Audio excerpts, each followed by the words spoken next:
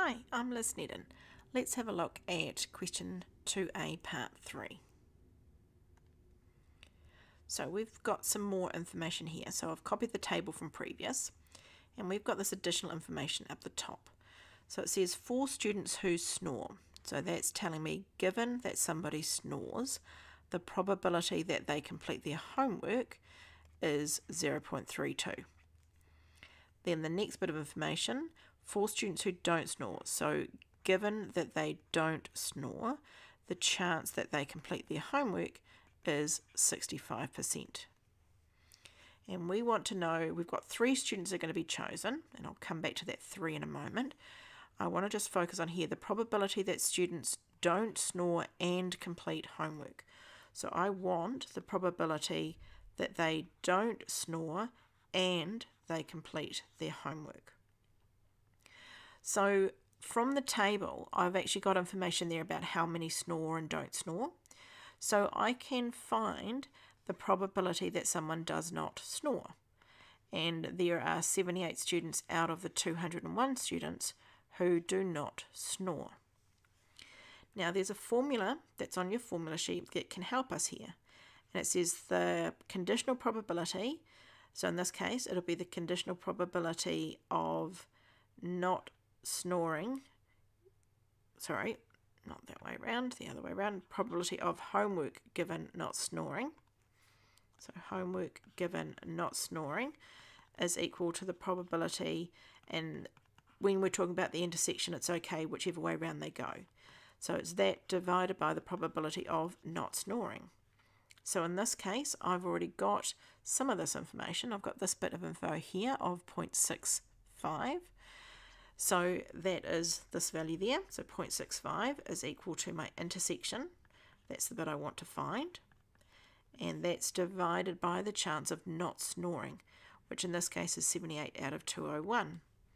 So rearranging that to get the probability of doing homework and not snoring, that is going to be 78 out of 201 multiplied by 0.65. So I'm just going to jump onto the next slide for a moment. It's more room here. And so that probability is equal to 0.252. So now I've got to come back to this idea of 3 students. And so what I need is I need the probability that student 1 meets the criteria above and the probability that student number 2 meets the criteria above and probability that student number 3 meets the criteria above. So in probability, and means to multiply. So we are going to take 0.252 and multiply that by itself 3 times. And that is going to give me a probability of 0.016. Now you could also have done that as 0.252 to the power of 3, and that would give the same answer. So the question asked, if I just jump back to the question there, it says calculate the probability, which I've done, and then the second part, support your answer with statistical statements and reasoning, including any assumptions made. So one of the things that I've done is on the table itself we've got counts of students. However, when we've gone about completing homework, we've been given percentages. So I've needed to assume that I'm dealing with sampling without replacement because I don't know enough to be able to calculate this properly. So one of my assumptions is that the students, that the number of students is large enough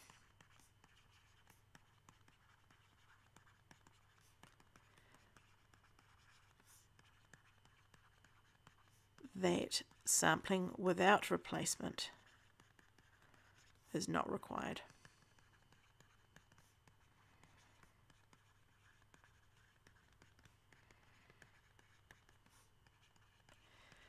Another assumption, we always have this independence assumption. Okay, so we're always assuming that the events are independent. So in this case, it's the events of homework and not smoking. Sorry, not snoring. We assume that they are independent. We can also assume that the probability is going to be the same for all of the students that I'm extending this data to. So if you're able to calculate one student, so if you are able to calculate the probability here of 0.252, then that would get you the achieved score. If you're able to get to this probability here of 0.016, then that would give you the merit score. If you're also able to calculate one assumption, as well as that, that would get you through to the excellence. Thanks very much for watching.